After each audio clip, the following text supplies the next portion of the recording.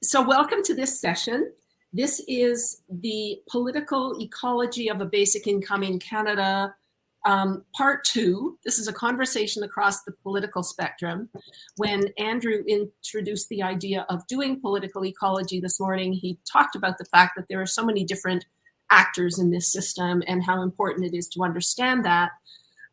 So we today are going to have perspectives from academia, government, and media. My name is Sheila Reguer. I'm the chair of the Basic Income Canada Network, but right now all I'm doing is housekeeping. So this session is brought to you by basic income organizations in Canada and the United States, and we're really grateful to our American partners for doing so much work to make this all possible, and to the sponsors who have supported generously to make this happen as well. The Gerald Huff Foundation for Humanity, Humanity Forward Foundation, Aid Kit, and Steady. If you'd like to submit a question in Crowdcast, the forum we're using, there is a question, there is a little line at the bottom that says, ask a question. So you can also in there, you can vote on questions so that if there's something you really like, you can bump it up in the order.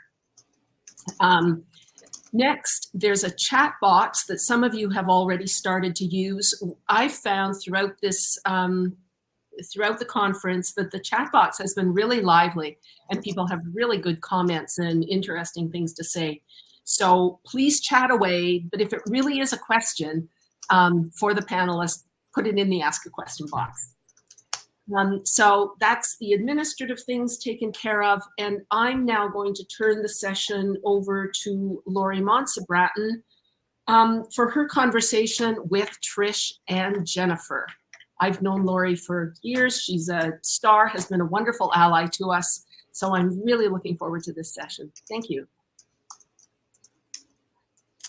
Thank you, Sheila. And we'll get started with our speakers. So the speakers for this session today are Jennifer Robson, and she is an associate professor of political management at Carleton University. She has 2 decades of experience in Canadian social policy, first in government, then the nonprofit sector, and now in academia. She's advised Canadian governments on income support, tax policy, and more, and continues to collaborate with nonprofit groups serving low-income and vulnerable Canadians. Trish Altas is a Green Party member of the Legislative Assembly of Prince Edward Island. She is a community-based researcher whose work has involved exploring lived experiences and collaborating with government departments, community organizations, and vulnerable populations.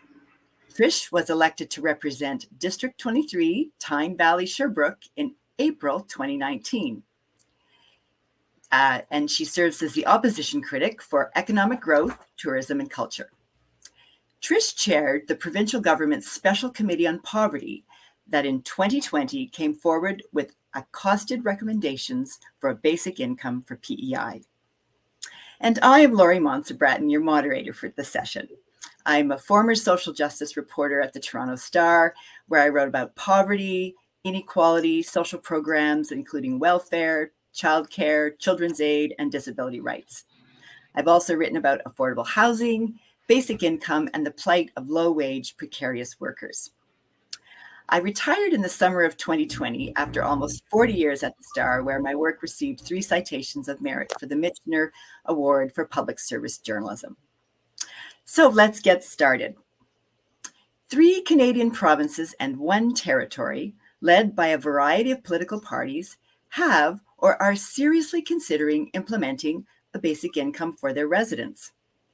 In central Canada, the Ontario Liberal government in 2017 introduced a 3-year pilot project involving more than 6,000 residents in 3 communities. On the West Coast, British Columbia's NDP government in 2018 appointed an expert panel to study a basic income for that province. In Eastern Canada, Prince Edward Island's Progressive Conservative government in 2019 struck an all-party special legislative committee to come up with a fully costed plan to bring basic income to Prince Edward Island. And finally, the Indigenous government of Nunavut is currently working on a basic income for its residents in the North. So in Canada, we have recent examples of how basic income has appeal for all political parties in all parts of the country, including the North, where the Indigenous government of Nunavut has no political parties. So it sounds like something's happening.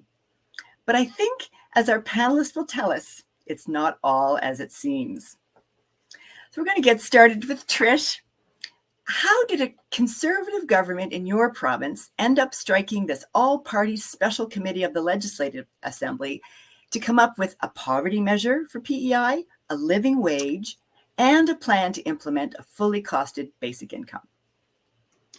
Right. Well, thank you so much for that introduction, and hello to everyone who's joining this afternoon. It's lovely to be able to engage in this conversation with you, and I really appreciate the opportunity to join you here today. The story of how the basic income discussions on PEI has evolved over the years. It's been an ongoing process. So. Before the Special Committee on Poverty was struck, there was actually a motion put forward by our party, by the Green Party. And I will say, of course, that anything I say today will be through my perspective as a Green Party member of the official opposition of Prince Edward Island. So I must declare that bias right up front, but just to be clear on that. But before I was elected in 2019, it was put forward a motion in the legislature, non-binding motion, for the PEI government to advocate with the federal government for a basic income guarantee for Prince Edward Island. And that motion passed unanimously. However, at that time, there was a letter sent to the federal minister from the PEI government, and that was sort of where the conversation ended. So when there was an election in 2019 and a change of government to, as you mentioned, the Progressive Conservatives were elected in a minority government situation with our caucus as the official opposition. We then put forward another motion to strike a special committee on poverty that would look at three key areas. So the committee was tasked with identifying what is a living wage for Prince Edward Island, what would be a definition of poverty for Prince Edward Island, and lastly, putting forward fully costed recommendations for a basic income guarantee.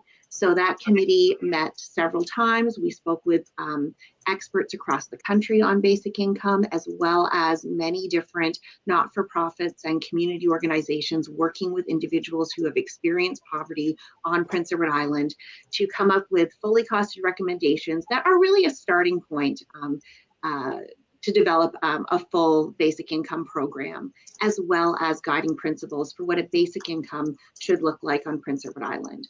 So that's sort of been how it's developed. All three parties in the legislature did vote in support of that final report of the basic income, of the Special Committee on Poverty. So there has been support across the political spectrum. At this point, we are still, again, now in a waiting stage. So we do hope that discussions with the federal government are ongoing and are waiting for further updates from our government here in Prince Edward Island on what next steps could be. Great. Well, I'm still amazed at the all-party endorsement of this idea. It bodes well, I guess, but I guess we're still waiting for the federal government to join in. Jennifer, on the West Coast, you worked on the BC expert panel on basic income, which was struck by an NDP government in that province.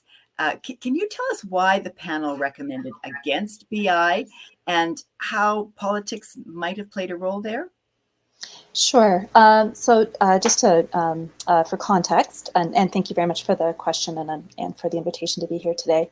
So just for context, there was a three-person expert panel appointed, and I was part of a larger group of researchers who were contributing to the work of that panel. The full report and all those research papers are available at bcbasicincomepanel.ca, and I strongly encourage interested people who might be in the audience today to go and take a look at the work that is there. Including there's like great data sets, and they have online visualization tools, and you can play around, like basically kind of design your own basic income and see what it would look like. And they made 65 recommendations in total, one of which was to recommend against a pilot for basic income. So the panel was tasked with kind of 3 questions. Is it worth doing a pilot? What kind of pilot would you envisage, if so? And the third, I'm sorry, I am actually blanking on the third, but it had to do with essentially, kind of what scope do you see for immediate changes to existing programs?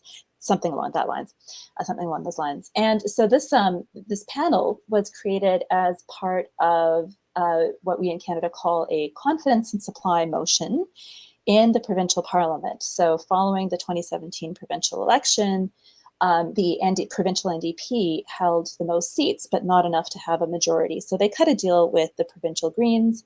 And one of the conditions that the provincial Greens asked for was striking this panel to do the exploratory and feasibility work of a basic income in the province. And so I guess I'm not privy to the negotiations and the machinations that took place behind the scenes of that confidence and supply motion. I don't know if this was one that was kind of extracted unwillingly from the provincial NDP. I can say I was in a few day-long meetings where both the NDP minister and the leader of the Greens attended. I think it was clear they were both actively engaged. They were informed. I would say my impression was, and I don't think that this is unfair to say this now, that the provincial Greens representative was certainly a more active advocate for the concept of basic income, whereas the minister was actively engaged and participating in the conversation, but maybe wasn't quite as an enthusiastic advocate. Anyway, fast forward to 2020, there's another provincial election, and this time the NDP wins a majority, does not need a confidence and supply motion. And the BC Basic Income panel had already shared an interim version of their report. It's now, of course, public. Many of the recommendations, 65 in total, are still sitting there waiting for action. So I think some of the politics here, obviously, we might be able to conclude that without sort of the driving force of an opposition party able to kind of force the hand of a government, that might be part of the explanation. I would say, though, that there's probably other factors. I mean, let's not forget, we've also had a pandemic and a recession. So there's been a few other demands on governments in the last couple of years. I think as well that any government of any political stripe that was taking a serious look at the report of the BC Basic Income panel would have said, look, this isn't easy to do, right? To get the poverty reduction impacts that we want, the BC Basic Income panel figured it would be about $37 billion. So to get about an 80 to 90% reduction in poverty in the province, we're looking at about $37 billion, which is like several orders of magnitude more than the provincial budget. So there was that sort of issue of haven't figured out how we're going to pay for this. And then the other list of 65 recommendations are really, I think, an important list of recommendations for program change, for social assistance reform, for better collaboration on tax and transfers with the federal government. And none of these is necessarily an easy lift. So I think it's still sitting there waiting for the BC NDP. I don't have a good read as to why they haven't taken action on that now. I remain hopeful because there are some really good ideas in there. Thank you, Jennifer. I think you've really shown us how the political strength of a government, how I think both PEI and now NDP, the NDP in BC were in a minority situation, and that seemed to be the catalyst behind these efforts on both ends of the coast of the country.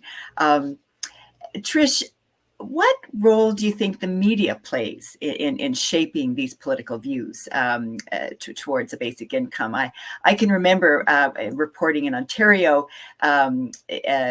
being very much in favor of a basic income after Doug Ford's Progressive Conservatives gained power in 2018 and killed the Liberal pilot project. And at the time, the media was very critical of Ford for wasting the research that the pilot project was gathering.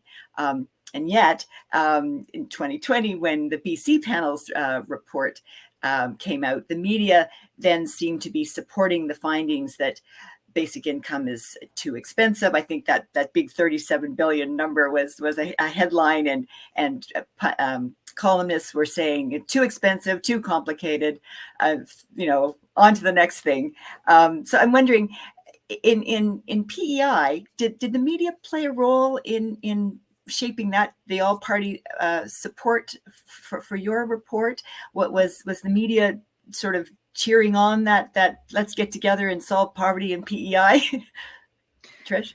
Yeah, it's a really interesting question, because I think one of the things that has been quite prominent in media coverage throughout this entire term of government, of this government, I'd say, would be this idea of collaboration. So the idea that all parties should be working together is something that I think the media has certainly promoted.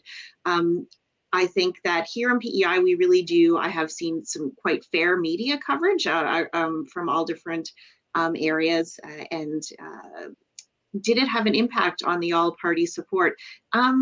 I think what had a bigger impact, to be honest, would be the grassroots movement around basic income that had been going on for years in Prince Edward Island. Particularly, I'll acknowledge the work of the PEI Working Group for Livable Income, who had been advocating for several years around this idea of a basic income, but also going out in communities, having small group conversations, and engaging people around this idea of what a basic income, what the idea of it is, as well as what are the values that PEI would see as essential for a basic income in this province. And that work was also often covered by the media. So the idea of basic income was not something that was a new discussion on PEI when we brought it to the legislature. And I think I would have to give a lot of credit to those who are working on that grassroots level to bring the idea forward and start that discussion. Mm. It's interesting you talk about how the media was covering these discussions, and I think so often I found, certainly in Ontario, I think that the Liberals had mentioned their intention of having a pilot project for a basic income, you know, several years before it actually was launched, and I think for the first at least a good year, I was the only person reporting on it. The other media seemed to be involved in other things, and it almost seemed like some pie in the sky things. Who cares if there's all this work going on the ground at the ground level? There were other topics were of more interest. So it's interesting how you noticed that the media was actually covering this and cheering on some cooperation. I think that's pretty interesting. Actually, could I add something very quickly to that? This will be very quick, but also here in PEI, we have a very politically engaged population. So we have the highest voter turnout of any province. And, you know, there's sort of the joke that politics is PEI's, you know, most favorite non-contact sport. So people really do pay attention to what's happening, and the media reflects that interest in the public as well. Very interesting. Jennifer, the BC panel recommended targeting a BI to specific groups. I think you mentioned such as people with disabilities. And I think you also suggested that the panel said that many of the existing current programs could be made more basic income-like, and wondering if you see some room for agreement or progress on those fronts in Canada. Yeah, on my more optimistic days, yeah, I sure do. Look, the BC Basic Income panel took a look at the existing supports, and oh my goodness, there are a lot, right? And it's really complex. And on the one hand, that complexity means that we have currently stuff that is meant to help, for example, women fleeing domestic abuse in a different way and meeting their needs differently because they have different needs than, for example, single employable adults who are dealing with substance abuse issues, or, you know, like, so when you take that intersectional lens and you see the complexity in the current system, you sort of go like, oh, okay, I understand how we got here, even if how we got here is now really messy. You know, and they did the comparison to imagine a house that has been renovated over and over again by different handy people who never talk to each other. And so you've got like, you know, you've got plumbing that doesn't really line up, and you've got a bit of knob and tube over in this room. And anyway, it's all kind of a mess.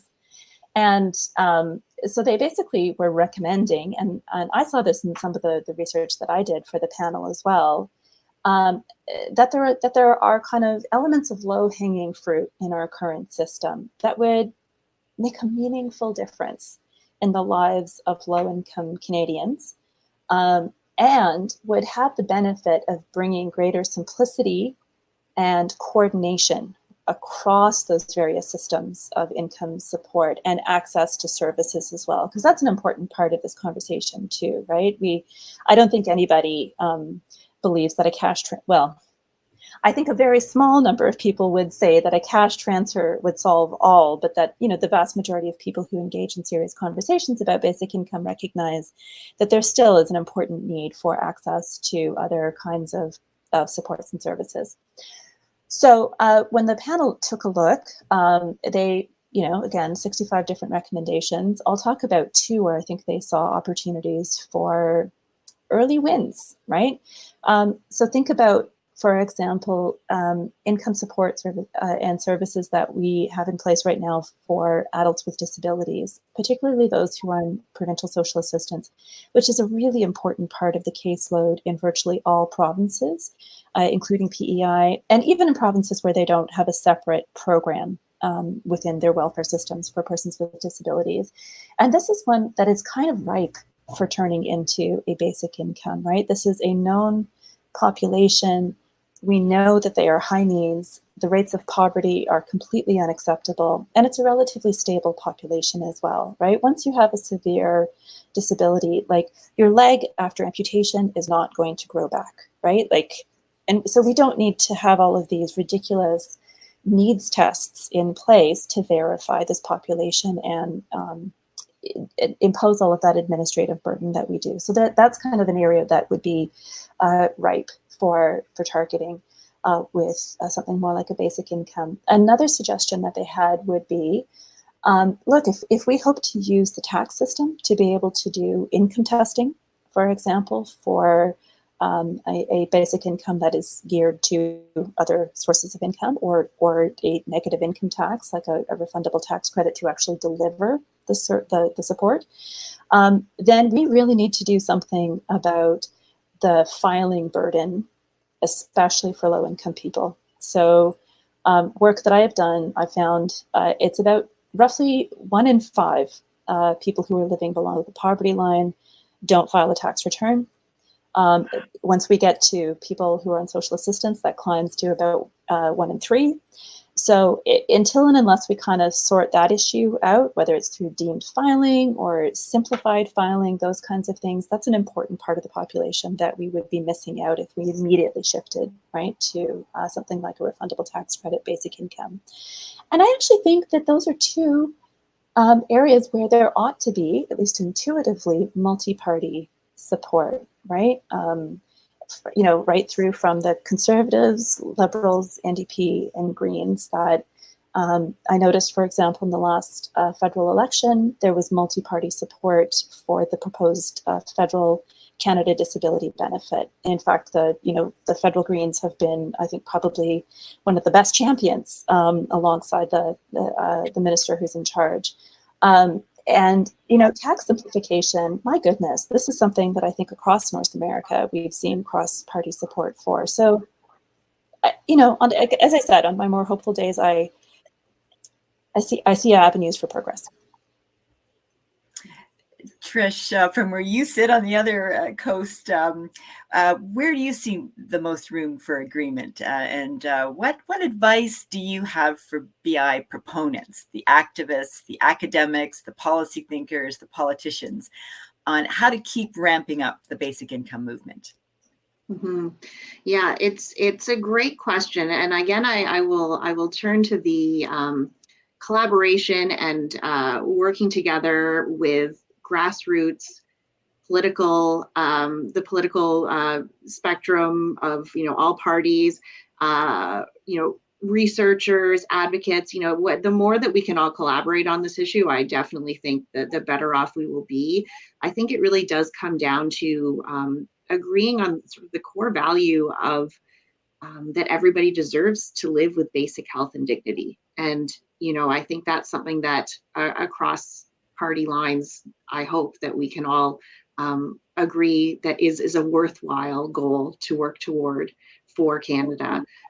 Here in PEI, I think one of our greatest strengths along that would be we have really close-knit communities where we do really care about each other in a way that maybe doesn't happen across in all areas of the country as much. And so the idea that that everybody would have enough to live well with basic health and wellness is something that I think we all recognize we would like to see for our province, or that is well supported idea here in PEI.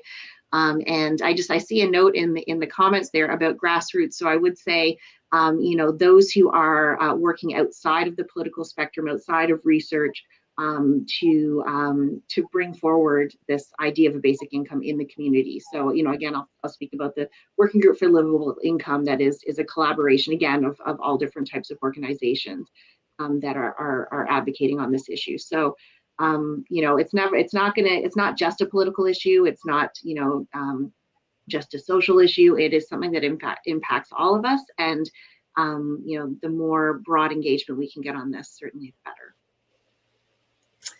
Well, broad engagement, that's a good call to Sheila, who has been monitoring the questions from our listeners today, to tell us what's on the mind of the audience. Do you have some questions for the panelists, Sheila?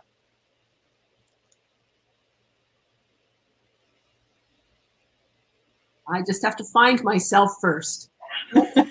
Now the questions. Yeah, I've been monitoring the chat too. So Trish, I'm really glad you answered that question around grassroots. I think that's something, a few more of us need to think about. Our organization, for example, has been called alternatively a grassroots organization or just a bunch of academics. And in fact, the movement includes so many different people from so many different walks of life. So that's an interesting discussion too. Also in the chat, I noticed, and I am going to get to the two real questions. I noticed there was some interest in some talk about how, there's a really right-wing extremist kind of view of some of this stuff that seems to be creeping into social media anyway, and other places. So if anybody wants to address that, that would be great too. But I will read out the first question that comes from Sid. And it is, what are the political considerations in establishing an external panel and in selecting particular panel members? I think some of that was alluded to in the chat as well. Jennifer, you were privy to the external panel in BC. Do you know how what went into choosing those members?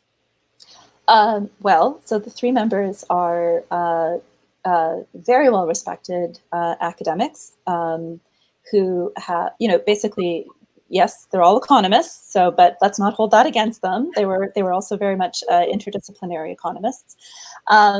And I think what was important was that we had somebody who was, a labor economist. We had somebody who was an intersectional feminist economist who also does tax policy. And we had an economist who's done an awful lot on sort of, tax and transfer design and that kind of thing. So the expertise, and also the fact that these were academics who understood the literature, but had not had their professional careers invested, I think, in the basic income literature. So they could approach this with fresh eyes. I think that probably made the panel more palatable across the political spectrum in terms of feeling like these are serious people who will do serious work and take a serious look at this, as opposed to coming at it having already made up their minds. I guess the other way to think about the politics of an external panel is more from sort of a political management perspective. And so the other part of my day job is teaching people who want to work in politics. So maybe I can say a few words on that angle. Look, anytime you appoint, as a sitting government, that you appoint an external panel, to some extent, you are kicking the football down the field. You're buying yourself a bit of time before you have to make a decision. And you are also giving yourself plausible deniability. You're going to get a series of recommendations in a report. You have some opportunity then to cherry pick whatever it is that you like, right? And so the challenge, I think, from a political management perspective for a government is to appoint a panel that is credible, right? That will be, kind of insulated from criticisms of being partisan or having everything pre-cooked, while at the same time having confidence that they will give you something in their recommendations that you can work with at the end of the day, even if the end of the day is maybe longer than advocates might prefer. It's interesting. I see a question in the chat here. Did this expert panel have any public consultations, or did they just go away in their offices and do the numbers? No, I think that's a really important point, is that process. So it's not only about who do you put on the panel and what time frame do you give them and what are you hoping for to get out of them. It's about also having clarity of the mandate that you give them, adequately resourcing them so they can actually do a serious job, and ensuring that they're engaged in a process that is inclusive. So it's important to hear from people with lived experience. It is important to do public consultations. It is important to hear from a wide diversity of voices. And I think actually if people do have a chance to go and look at the website that was created to document all of their work and their findings, I think people would recognize that that was the case in BC. So they did do public consultations? Oh, they did. Okay. So the difference between the external panel and in PEI was an all-party special legislative committee. Pros and cons to that, Trish? Yes, so it was, again, a different process. So it was a committee of the Legislative Assembly of Prince Edward Island. So it involved 2 members from each party, which is in and of itself an interesting thing in provincial legislatures, as I understand that our committees are evenly balanced with all 3 parties elected having equal representation. But we didn't have an economist sitting in on the actual group that finished the paper. We were very fortunate to have, we worked with Harvey Stevens, who is an economist, to help us with the costing and modeling of our basic income guarantee based on the values, but it was a very different approach. We also did not have consultation with individuals with lived experience directly. And this was actually a limitation of working, I would say, with a legislative committee, because our mechanism to engage on any issue is really public meetings that are streamed online and that anybody can come in and watch. And it's a fairly intimidating environment, to be honest. It can be. So it really, to ask individuals, particularly in a small province like Prince Edward Island, where everybody knows everybody else, to come and present publicly on their lived experiences of poverty was really, we discussed this as a committee and did not feel that was the appropriate route.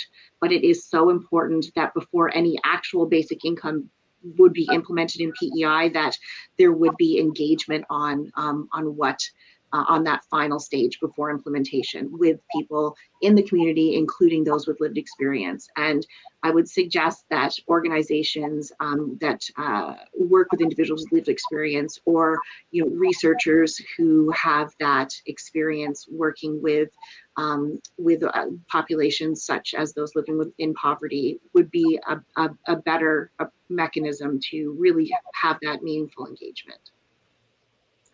This is really interesting that the process matters so much. I'm recalling some of the real strengths, I think, of the Ontario process, too, which to me seemed to do a pretty good job of balancing all of these sort of political perspectives and perceptions out in the public, actually working with basic income organizations as part of the consultations, you know, to make sure the information was there. Very interesting. So yeah, process. Now let's take a little bit of a different tack. We've been talking about federal and provincial things. This next question is, have there been any successful basic income advocacy efforts in Canada at the municipal level?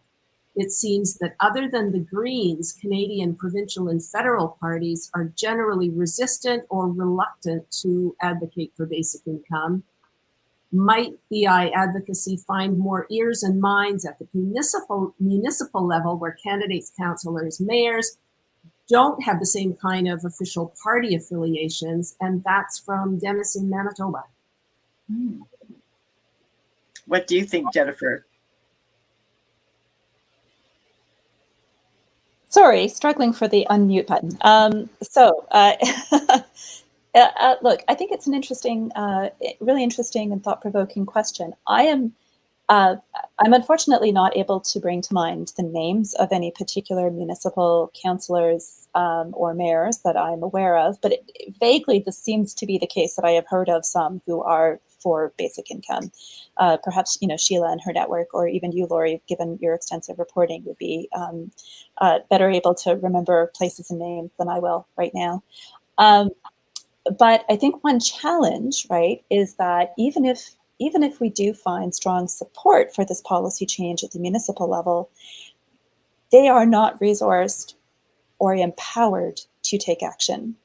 So municipalities, as creatures of the province, have the most limited fiscal frameworks in terms of choice and flexibility, while here in Ontario, for example, responsibility for the administration of provincial income supports through social assistance are downloaded to municipalities. Policy authorities are not. And so I guess I would be concerned, I suppose, about a strategy that would raise expectations for action at an order of government that is not equipped or able to take steps. It's almost like what's happened in PEI, isn't it, Trish? That PEI wants to do it, but they haven't got the money, so they can't do it without Ottawa, right? Is it sort of like that? Well, I mean, sort of. I mean, I think it is, you know, I really agree with Jennifer that the municipal governments really just don't have the capacity or jurisdiction to really implement a basic income. In discussions here in PEI, I think one of the challenges in engaging municipalities in the past around this has been that they also, you know, perhaps don't, because of those reasons, because it's not necessarily within their jurisdiction, that they haven't always made the connection between the well-being of those in their municipality and a basic income. So I think there is a real opportunity to engage municipalities on this, and even having, you know, many municipalities across the country, in theory, you know, perhaps passing resolutions in support of a basic income, I think could be useful. But they, yeah, in terms of having any municipality, I think, take the lead on a pilot or on a basic income full implementation would be probably not the correct or even possible approach. But maybe I think you're suggesting engaging municipalities to become allies. I guess might be a route to bring that, because municipal politicians closer to the people, they might come with more clout in their advocacy role. Do you think, Sheila? Well, it's interesting in the context of this conference, which is North American, because one of the strengths of what's happening to the south of us in Canada is that there is this group called Mayors for Guaranteed Income. So the MGI group, excuse me, is really, really strong. And there are a whole series, like dozens of pilots, small, limited, but pilots that are happening at a municipal level. And like they recognize that they too, and they have different jurisdictional things. Like I don't think we can replicate this in Canada. More income, But their idea, I believe, having talked to some, their idea is not to assume municipal responsibility for basic income or to do a pilot wondering whether this is a good idea or not. It's to do a pilot to show that it works and to push the feds. And I think they state that quite clearly in doing the pilots, but doing really, really good research. Like there are several organizations that are following and assisting the research on these pilots too. Different situation in Canada though. If I could just add to that quickly, I mean, that's really one of the advantages as well of Prince Edward Island as a possible demonstration of what a basic income could be. Of course, we are Canada's smallest province, just over 150,000 population. And having all three parties state support for a basic income, you don't run the risk of what happened in Ontario with a changing government dismantling the project, the pilot project, is not a risk that would be run with a PEI project. So there's great potential here. And I think that's what you recommended, that PEI be the pilot for the country, right? That your committee was saying, look, we can show the rest of the country, kind of like what Quebec did with childcare many years ago. Yes, exactly. That this could be the starting point for a full basic income for all of Canada, but it could start in PEI. Yeah, and doesn't seem as expensive to do it in a very small place. I mean, 150,000 people is, I think, in Ontario's pilot project, one of the communities, Lindsay, the entire population was part of the pilot project, and that was one of the genius of that plan, is they had different populations in a very urban environment, Hamilton, Brantford, and then a northern community with high Indigenous population in Thunder Bay, and then you had the entire community of Lindsay to look at what the knock-on effect for a whole community of a basic income. So as we saw, until the Ford government was elected, it was very doable in Ontario. So, Sheila, next question. I am going back to my administrator housekeeping role now, and one of my jobs is timekeeping, and we are very close to the end. So I have just a couple of things to say about like what's coming next.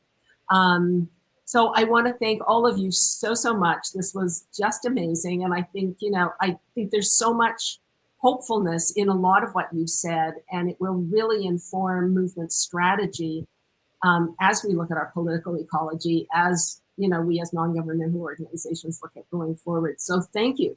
And thank you to everyone who has been in the chat and following along. The recording of this session through Crowdcast will be available as soon as this session is actually over, using the same link that you used to get in. The next session, I think there's one series of sessions first and then a plenary. And I hope you'll join our American colleagues there. It's called The Politics of Basic Income, the Strategy of Winning National Policy. So we're again moving in this, like moving from theory to practice to policy kind of thing. Policy strategists will discuss how we move forward to comprehensive direct cash policy at a federal level.